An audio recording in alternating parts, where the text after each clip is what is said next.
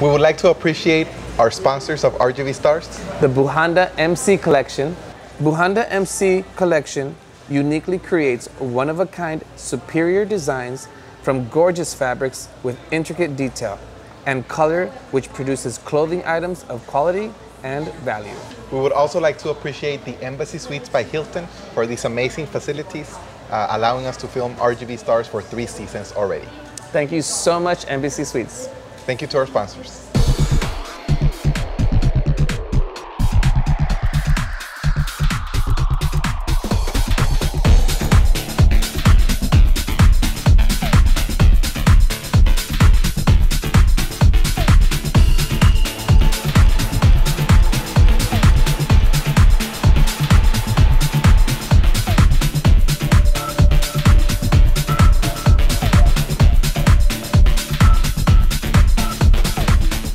Welcome to another episode of RGV Stars Live with Alex Travia and Isaac Medina, the premier platform for showcasing real Grand Valley talent. And the RGV Celebrities Place to Be, and we're on season 3 already. And today we have another outstanding guest, right, Isaac? Yep, a very familiar face. I'm sure, hi, everyone. Yes, no need for introduction, but we have Dina Herrera-Garza from Channel 5. We have to throw that in. There you go. Right. We appreciate you taking the time to be here with us today. Well, thanks for inviting me here tonight. This is so exciting. Yeah, so happy to have you. Today our viewers will get to know a little bit more about you and your background, your career, obstacles, achievements, future goals, anything that you want to share. So first of all, tell us a little bit about yourself, like maybe where you're from, your education, anything you want to share. Okay, well, I'm pretty much an open book. I am from Edinburgh, born and raised, and I still live there. I still call Edinburgh my home. The entire valley is my home, quite honestly. You know, it's my extended family, but for all my life I've lived in Edinburgh, and I went to school there, graduated there. What school? Edinburgh High. Edinburgh High, so Bobcats. I'm a cougar, by the way. Really? Yes, okay. I'm a cougar. That's awesome. No, but it's great. I mean, you know, there's a lot of pride in Edinburgh, and there's nothing like Bobcat pride. Same for cougars. There you go. So, you know, I went to school here. I graduated. Then I started off at UTPA. I know it's UTRGV now, but back in the day it was UTPA, and I did my basics there, and then I ended up transferring out.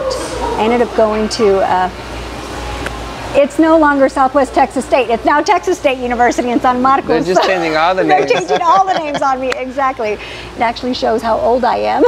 Hey, they changed the name on me too. I went to UTRGV. Okay. Yeah, so we're good. Okay.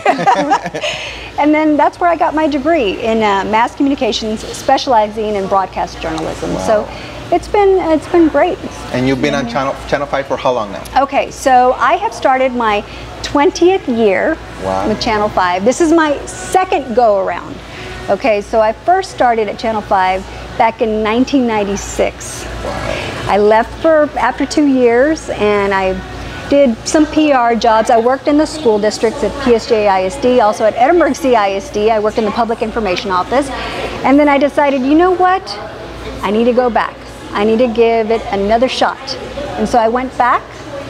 Here I am 20 years later. Wow. Did you always know that you wanted to be on television? Was that the ultimate goal? Actually, it wasn't. First of all, I have a love of politics and history. So my goal was to run a campaign. I was going to be a campaign manager. Wow. So I was actually my poli-sci class there at UTPA, and we were having some very lively debates in the class and stuff. And I remember my professor at the end of one of them, at the end of class, he comes to me and he says, you know, I could really see you doing the news. And it wasn't until he planted that seed, and I said, well, maybe I could do the news. And so if it wasn't for Mr. Morgan. Mr. Morgan. Yeah, my poli-sci professor. If it wasn't for him, I probably wouldn't be here today. Wow. And if our viewers would want to tune in, when can they see you on Channel 5? Okay, you can see me every day, Monday through Friday, on Channel 5 News at noon and Channel 5 News at 6. Okay. So I've been doing that for the last 4 years, but prior to that, I was on the morning show. And I was there for 15 plus years. So anybody who's ever done a morning newscast, you know, you're working overnights, right? So I'm working like 1 o'clock in the morning to 2, 3, and I don't finish until 1 o'clock at noon. Wow. So it was a very long shift for many, many years. Wow. But it's been great. The journey has been wonderful. Awesome. It was worth it. Yes. Oh, yes. Definitely. So tell us how important family was in supporting your career on television. Oh my goodness. Without my family, I would not be able to do what I do. I mean, they have been so supportive, starting off with my husband. That's number one. You gotta thank, you know. I mentioned I was on the morning show for all those years. I had 2 babies on the morning show, okay?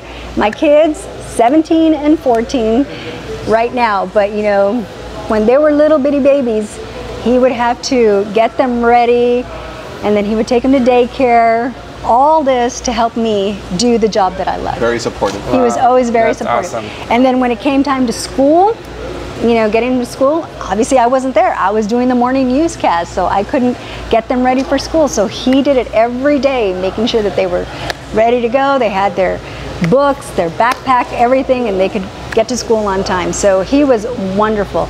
And then, of course, as you know, when you have a family, you have kids who are very active and involved, and mine are in sports, they're in cheer, basketball, tennis, you name it.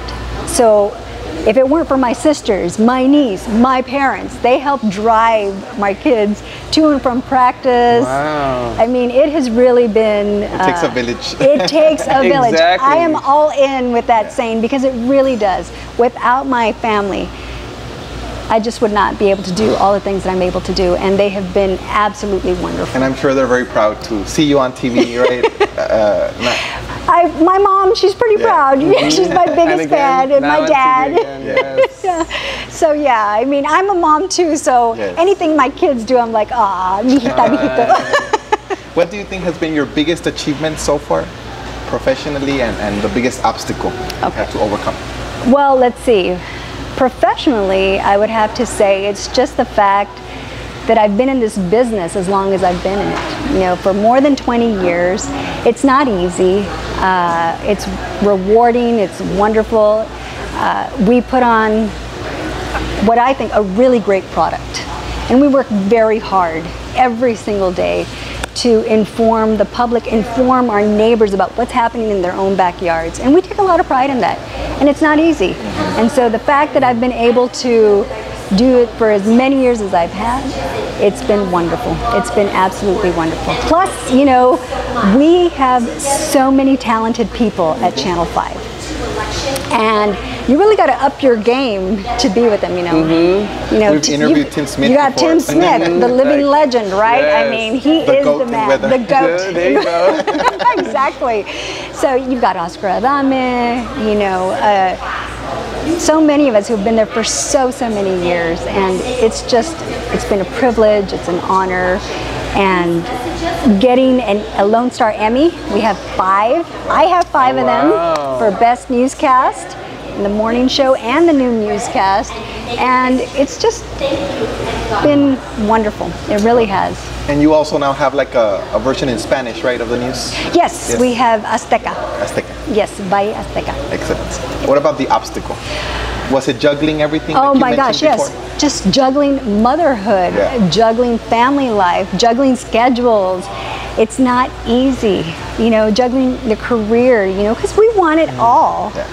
And I'm no different from anybody else. And if you do want it all, it's going to have to take a lot of sacrifice, a lot of give and take. But, you know, as I mentioned earlier, the fact that I've had such a wonderful, supportive family has helped me do all of these wonderful things. And that goes the same for them.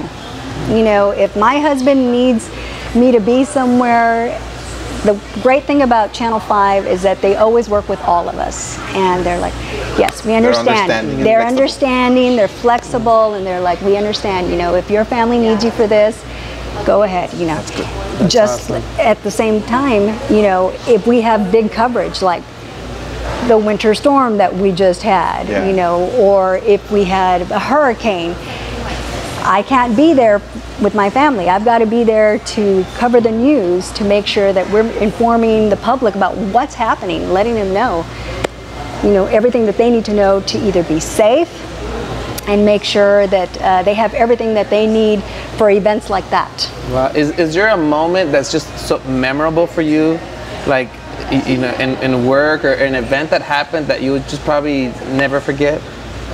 That I'll never forget? Well, yes, when I had my children. Oh, okay. It's really focused on the family and the fact that they've been such a support system for you in your career. Well, family is so important. It is number one. Yes, that's great. My marriage is also very, very important, and my career, everything. But like I said, it takes everyone to make it happen. What advice would you give to our viewers in case they would want to follow your footsteps and become a TV host, a journalist? What can they do first? What can they do? Well, I'd say never give up. It's not easy. You get a lot of no's before you get a yes, when you're trying things out. But don't be afraid to try things either. And it's okay if you fail. If you fail, we learn so much from our failures. We know what to do the next time. We know how to get prepared for our next interview if it doesn't work out. But the thing is that go for it. I tell everybody, you got to go for it. Awesome. Is it recommended for them to get a degree? Yes. Yes. Yes, definitely. Stay in school. I mean, that's the one thing that is so important, because your education, it's an investment in you. I mean, no one can ever take that away from you, ever. Awesome. What about future goals? I know you're a legend in the game, just like Tim Smith, and you're so recognizable. But where do you see yourself now in the next 5 to 10 years from now? Well, hopefully still at Channel 5. There you go. In 5 years, yes, hopefully at Channel 5. But in 10 years, I see myself giving back. I always feel that it's very important, because in addition to what I do, I'm also involved in different organizations or foundations throughout the years that I've worked. And I just feel it's important, volunteer, give back to the community. One of the things that I like to do is raise money for student scholarships. It's really important, because you know what it's like to go to school. It's not easy, it's expensive, and if we didn't have people helping us, maybe we wouldn't be sitting here today. That's exactly right. And that's what I want to do. I want to help kids reach their full potential. And sometimes they just need that little scholarship, that little push. There you go. To get them going and motivated, and let them know that, yes, I can do this. If I can do this, you can do this too. Very good advice. Great advice. Where can our viewers find you on social media? At KRGV.com. There you go. KRGV.com. Okay, there you go. That's easy enough. Or you can email me at Dina@KRGV.com. There you go. Any closing message or remark for our viewers? I just want to say thank you to everyone out there. I mean, it has been a privilege, such an honor to work at Channel 5, and quite honestly, to work in this business for as many years as I have. And it's all because of our viewers. The Valley truly is an extended family, and each and every day they have welcomed me into their homes. And it means so much to me. I mean, so much to me. Again, I can't say it enough. It has been an honor, it's been a privilege, and I wouldn't be sitting here today without all of you. So I really appreciate it. It means the world to me. Thank you so much, Dina, and it means a lot to us that you were here today with us with your busy schedule to inspire our viewers and to share your story. Thank you so much. It's been a pleasure having you, Dina. Thank you. We appreciate your time. Thank you so much. I really appreciate it. Thank you. Awesome. Guys, that's been another episode of RGV Stars with Alex Travia and Isaac Medina, the premier platform for showcasing Rio Grande Valley talent and the RGV Celebrities Place to Be. And this is also our season finale, the last episode. That's right. Of season 3. So next time we'll see each other in season 4. Thank you for watching. Don't forget. Bye, guys.